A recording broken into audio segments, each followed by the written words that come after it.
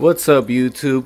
This is Carlos with Twins Reef, and this is the Red Sea Reefer 300 planted tank. And before we start the video, I want to give a quick shout out to my favorite nephew, Darian. I hope you enjoy this video, and I love you. Alright guys, now to today's video.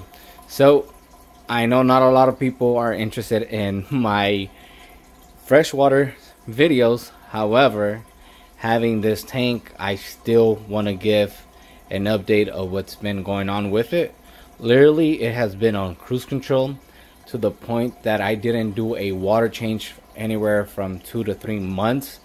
All I would do will be basically topping it off with fresh RO water and, you know, changing the filter floss. But just 2 weeks ago, I decided to do a water change because I felt like the tank needed it.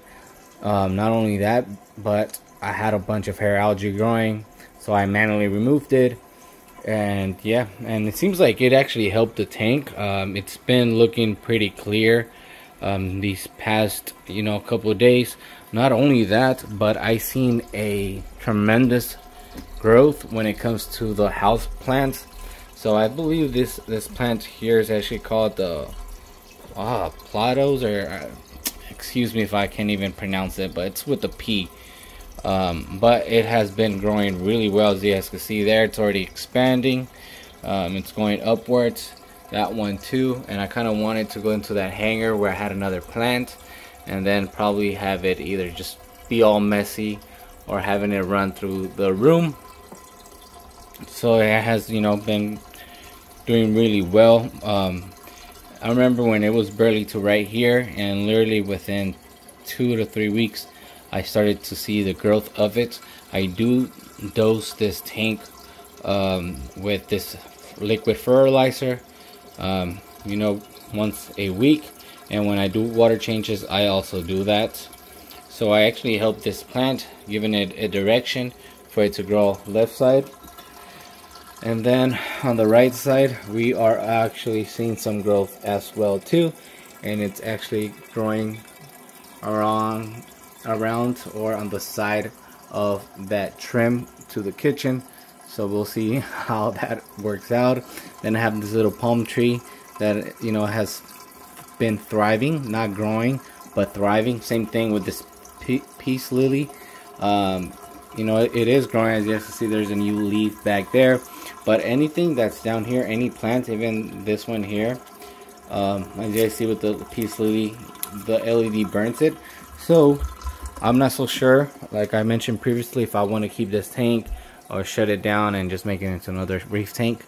But if I was to keep this tank, because I like how the plants are growing, I was thinking of actually hanging my 2 freshwater AI primes, getting like a hanging kit, and just have them hanging, and probably get other type of house plants.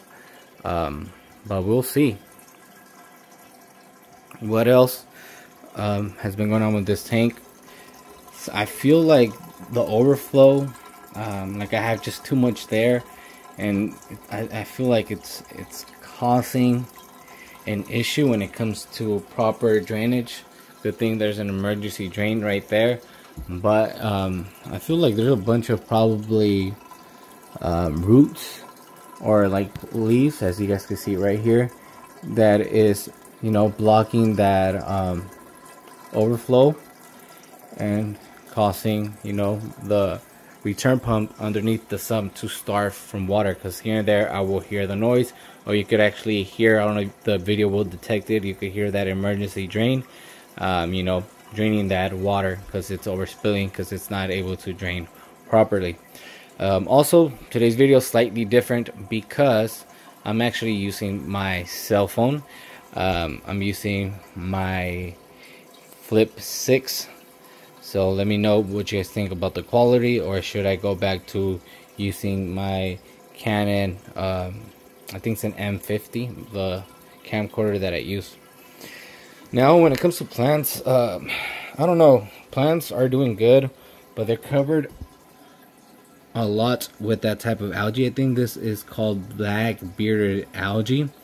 and it's really hard to remove. I mean, you could do it manually, but it doesn't take forever. But now that I'm paying attention to these leaves, I don't know what fish, but it seems like a fish is eating some of that black bearded algae. The fish that I have seen actually in the leaves is the hillstream loach that you can see back there, and that is one of the reasons why I bought it, because I was told that hillstream loaches are really good at eating algae or the uneaten food, and you know, so that's why I got it.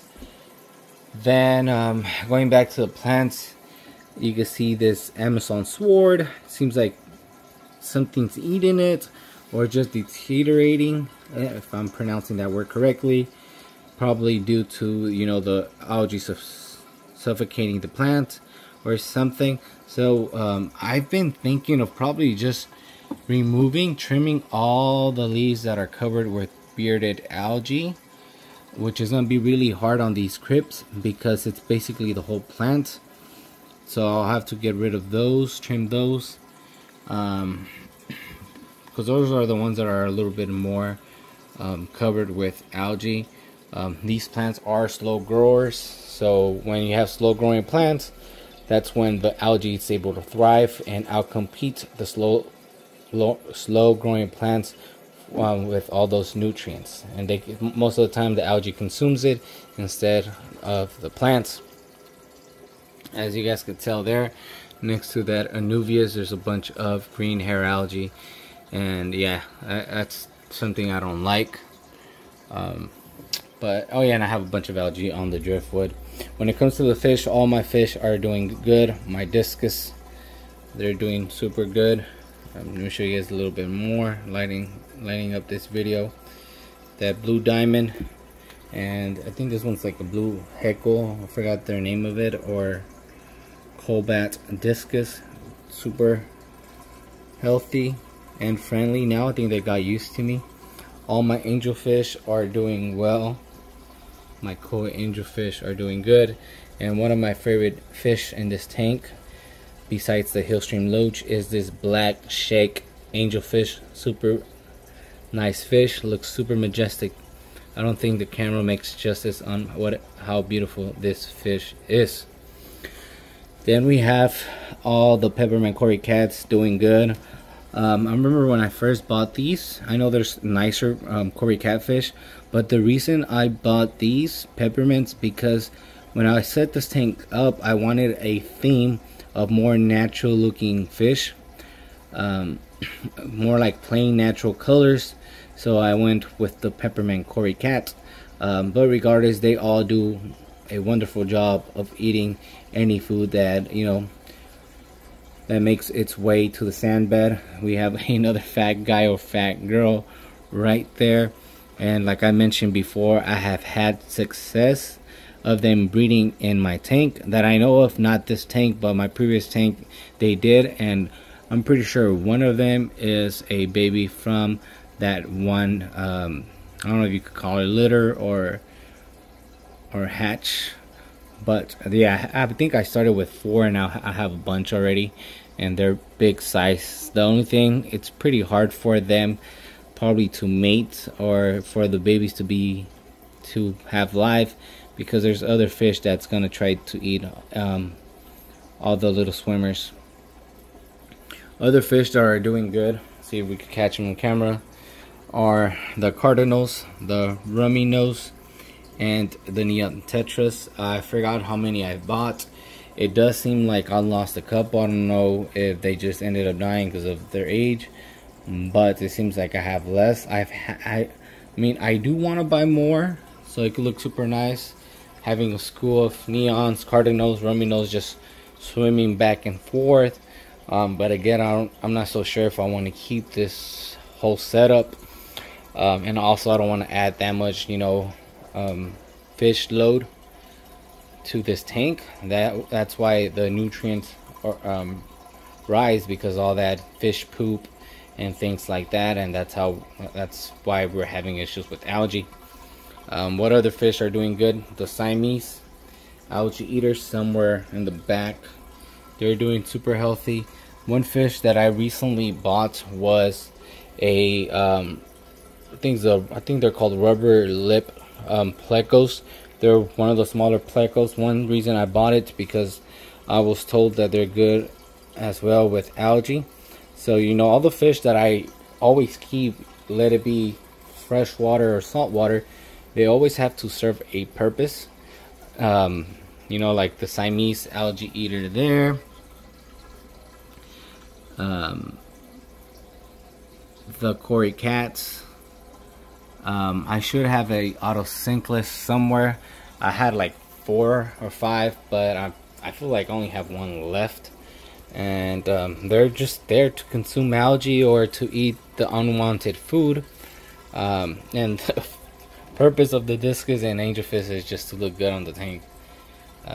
But yeah, that's pretty much it. What's been going on with this tank? Plants are doing good. I'm not using any more CO2 because I ran out. But the tank's looking good. I told my wife that I feel like having somebody to actually scape this whole tank, if I was to keep it professionally, like someone that actually, you know, knows how to scape tanks, pay him and have them scape this aquarium to see you know, how they're able or what they could do with this tank. It's a Red Sea reefer. I think it's like 3 feet long and 24 inches wide, and I think it's like 24 or 23 inches height. But I think it's a nice dimension when it comes to, you know, scaping the tank. But yeah, that's pretty much it with this video, guys. I hope you guys enjoyed it. If you guys do, you guys are welcome to subscribe, like, comment down below. And yeah, I'll see you guys in the next video. Till next time, I'm out. Peace.